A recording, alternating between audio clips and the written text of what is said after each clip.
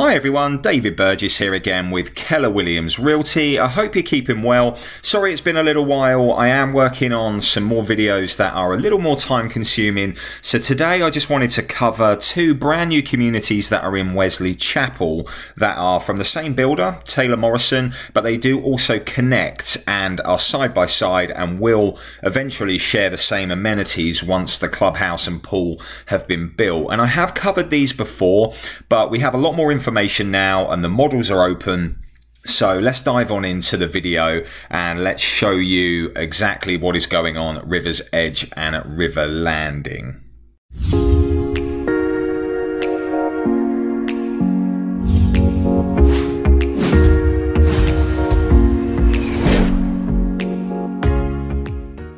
Okay, so where are these two communities in terms of location, first of all? So if you're familiar with Wesley Chapel, the area sits just east of I-75 off of exits 275 and 279. And this one is just on the south side of State Road 56, which is off 275. And that's where the shops at Wiregrass is and the Premium Outlet Mall on the other side of 75. And it's really just 7 to 8 miles inland, heading east in that direction. So you're really just a straight shot from the two big shopping malls there, which is shops at Wiregrass and the Premium Outlet Mall. So it's in a great spot, and again, you have so much going on around you, and really it's just east of the heart of Wesley Chapel. Now it does sit on the south side of State Road 56, and it looks to make a difference in the school zoning for that area, because on the other side of that community is GL Homes at Winding Ridge, another very popular community, but they seem to be zoned for different schools. So the schools that are zoned for River's Edge and River Landing is Zephyr Hills High, Raymond Stewart Middle, and Chester Taylor Elementary. So if schools are really important to you, I would definitely check out those ratings there, as they will differ from the Wiregrass schools. And let's just dive on in and start with River Landing first of all, and how these communities differ. So first of all, River Landing is going to be the bigger community. That is going to have 484 homes, and that is where the amenity centre is going to be.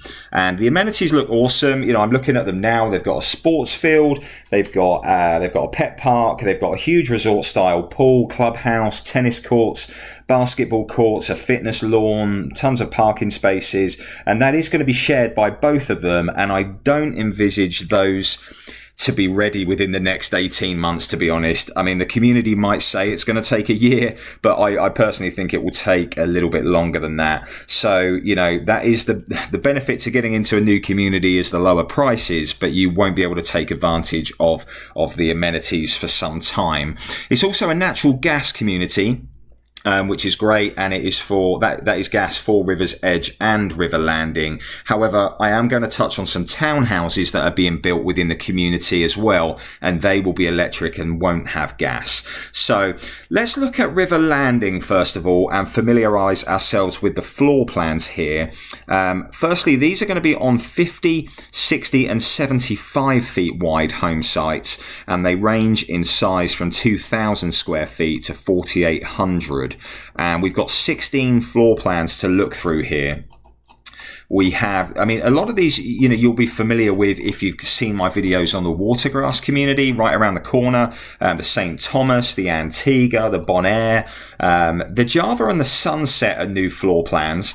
But if you carry on going, like the St. Croix, the Tortola, Abaco, these are very popular homes, guys. They really, really are. Especially the Bimini. The Bimini was so popular at Watergrass. So absolutely has a ton of different options for you. And looking at the prices of these, the base prices are definitely higher than what Watergrass was, but there's such a lack of new home options in Wesley Chapel right now. I absolutely see no issues with these homes selling whatsoever. And then as we just finish up on on this community at River Landing. I'm just going to go through the fees with you. It's $180 per month for the HOA, and the CDD is going to range from $1,400 to $2,500 depending on the size of the lot. So in contrast to River's Edge, it's quite interesting because the HOA seems lower, but the CDD seems more. So I really don't know how they figure these out. But anyway, yeah, that is River Landing, and we will just now compare it to River's Edge next door. So what homes do we have available in River's Edge then? And looking at the graphic again a moment ago, you can see there's 136 homes in here, and they're definitely going to be on bigger home sites. They're going to be on 65 feet wide, 70 feet wide and 75 feet wide home sites. And yeah, I'm actually not familiar with a lot of these floor plans. The Lincoln I am, because they sell that down in the Sarasota area. But the DeSoto, the Zion, the Acadia, Humboldt and Canto, I haven't seen these. So they're either brand new floor plans or they've brought them in from a different area. And the two floor plans that we have here on offer is the Acadia and the Humboldt in River's Edge for you to check out. I was very impressed by both of them, actually. They're deceivingly big. Started off in the Humboldt, which you can see behind me. But yeah, they're very spacious homes. This one's 3,500 square feet, 4 bed, 4 bathrooms, and it can be a 1 or a 2-story home. Depending on the options, but it's got a 3-car garage which is split as well, and that is going to be on the bigger home sites within River's Edge. So very impressed by that. And then the Acadia, the base price of that one is a bit lower and it's actually a bit bigger, but it's a 2-story home, and it's 3,992 square feet, 4 bed, 3 or 4 bathrooms and a half. So you've really got, it could be a 4.5 bathroom home, that one, and that can be a 2 or a 3-car garage home. So yeah, very impressed by both of these models. But again, there are others that you can choose, and outside of these there are an additional 6 that you can choose from. And these higher base prices that are within River's Edge, has to be said. I mean, they're, you know, within the 600 to 800 range, which is very high for a base price of a semi-custom builder.